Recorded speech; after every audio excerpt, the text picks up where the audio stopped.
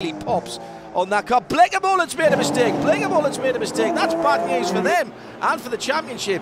And it's so tight through that chicane. That's turn 5, isn't it? Yeah, that's straight on into the pits. I don't think he'll get it through there. And he might have got himself stuck.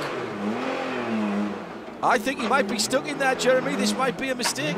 He's got stuck on the tyres on the right-hand side. And now he's trying to get through.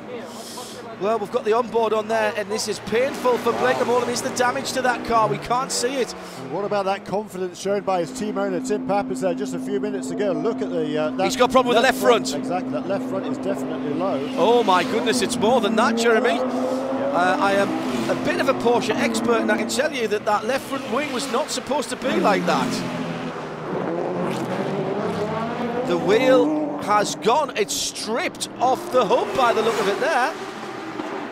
So, the confidence of Tim Pappas there, he had no doubts he was going to be on the pole. Well, what's he doing? He's running back to get his wheel. He's running back to get his wheel.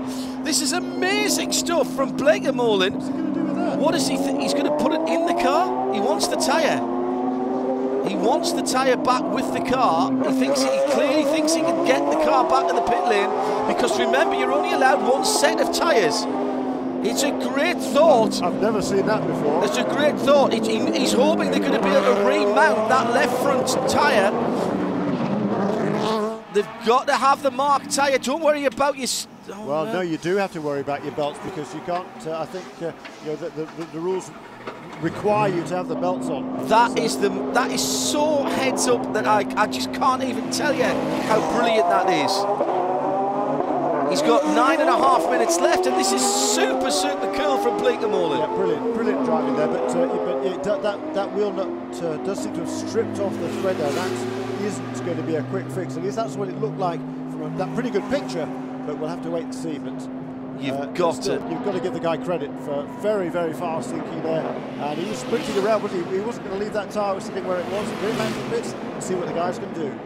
So Bleekemolen not making a mistake then, and the guys go straight to work and have a look at the hub itself. They clean it off they go for another wheel nut, centre lock wheels. They're having a good look at the wheel as well as they bend the metal of the left front wheel arch, the fender, back together. Sorry if you heard a bit of language there in the background, but clearly they're